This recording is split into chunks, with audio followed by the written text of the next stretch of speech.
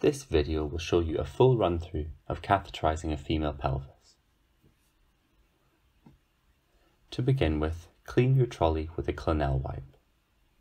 Clean first the top, then the bottom surfaces, starting in the center and spiraling out towards the edges.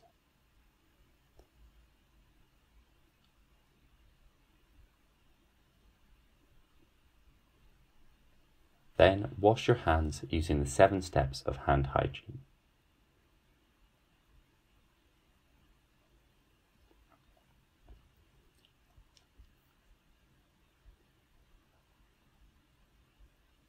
Put the hand wash on the bottom of your trolley and then collect the rest of the items needed. Take a catheter, size 10 to 12 French for a female, and a catheter bag. Check their labels.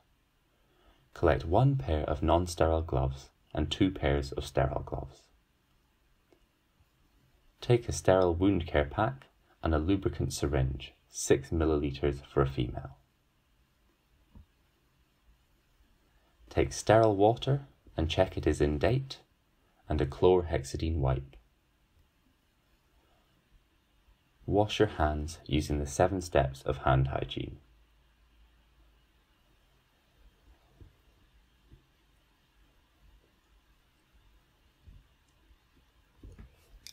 Put on your non-sterile gloves and go over to the patient.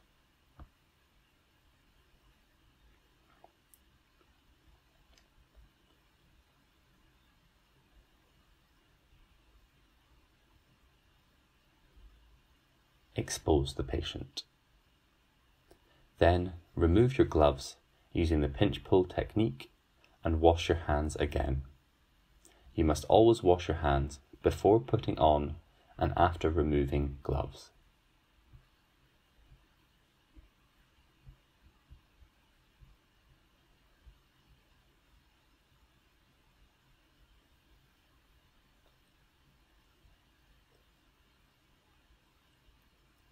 Take the wound care pack and remove the outer packaging before placing it on the trolley.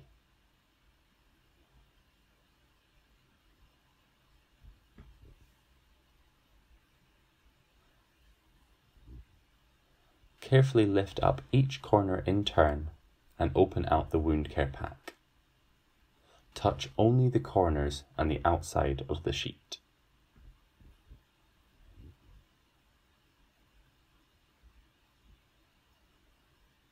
Lift up the orange bin bag and insert your hand into it, holding the back of the bag with your opposite hand. Arrange the field by moving aside the sterile gloves, which you will not need to use, the field extender sheet, and the patient drape sheet.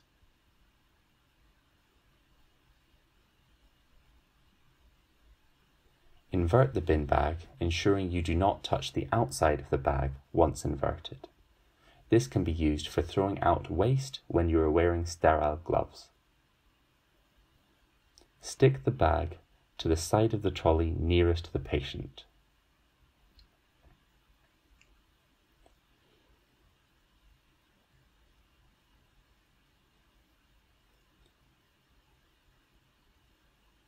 Take the lubricant out of its packet and drop onto the field.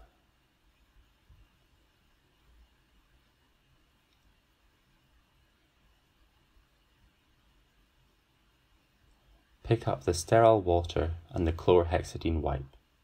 Check that the water is in date. Open the top of the wipe packet and then the top of the water packet. Use the wipe to thoroughly clean the top of the water packet.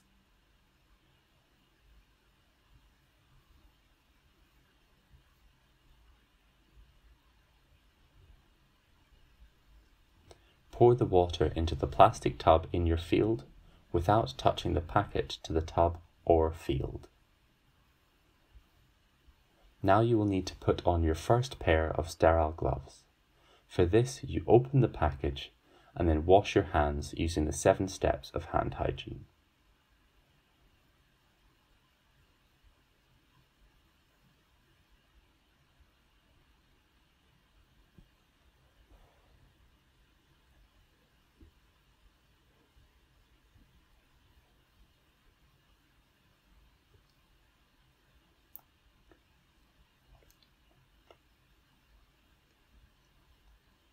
Then put on the sterile gloves in a sterile technique.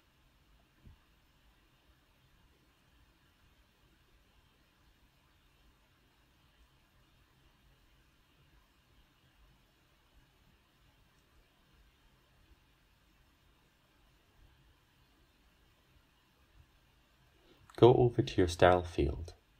Pick up the non-textured sheet, which you will use to extend the sterile field to the other side of the trolley, overlapping the sheets slightly.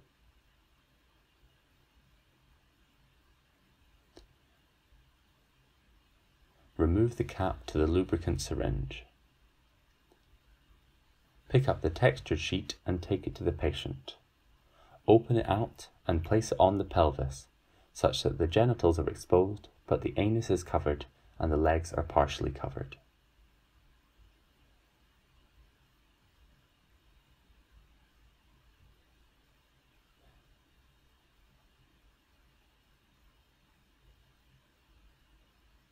Part the labia with the thumb and forefinger of your left hand.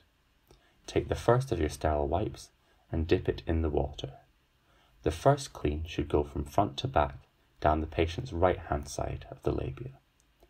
The second clean should go from front to back down the patient's left hand side of the labia. The third clean should go from front to back down the center. Keep your left hand steady and in the same position throughout this process. Take the lubricant syringe and gently apply some lube to the opening of the urethra. Then insert the tip of the syringe into the urethra and administer the remaining lube.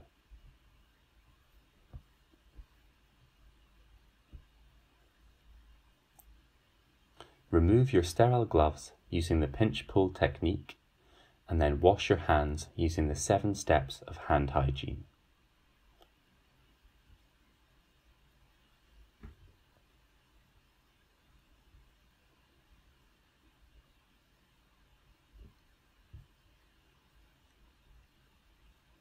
Pick up the catheter and check the label, ensuring it is size 10 to 12 French for a female pelvis. Open the package and allow the catheter to fall onto your sterile field. This is easiest to do if you hold the package plastic side down as shown. Place the packet on the bottom of your trolley to retain the labels. Then open the package to your catheter bag and drop that onto the sterile field as well. Ensure no part of either of these falls out with your sterile field.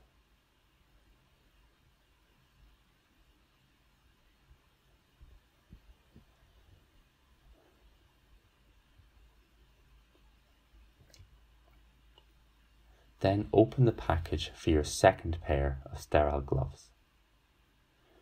Get them ready to put on and then wash your hands using the 7 steps of hand hygiene.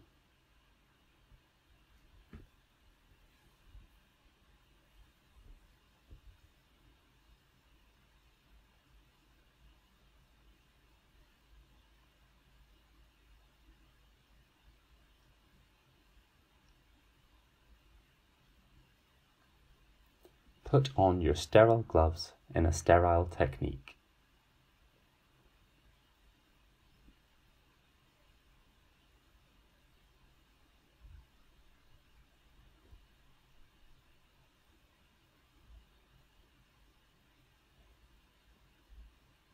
You may now touch your sterile field. First, open the packet and take the cap off the water for inflation of the balloon.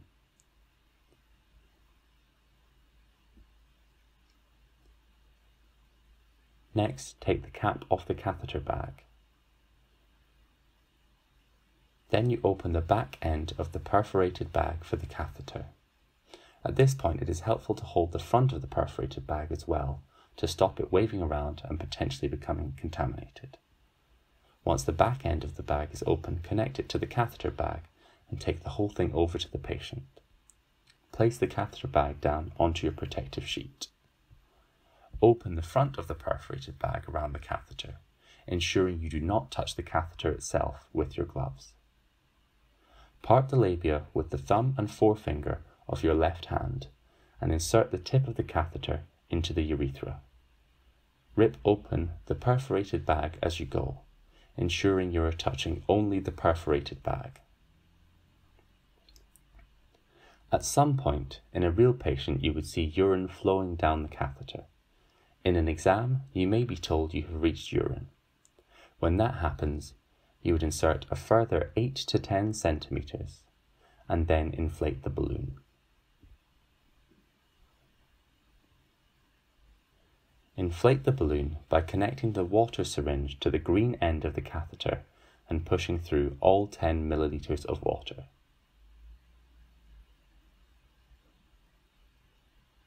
Once the balloon is inflated, pull back on the catheter until there is slight resistance to site it at the base of the bladder. Then remove the remaining perforated packaging. Open out the catheter bag and place it on the bed. Remove the patient drape.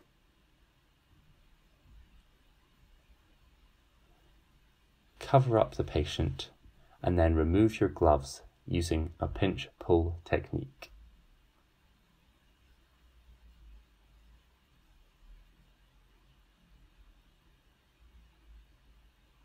Wash your hands using the 7 steps of hand hygiene.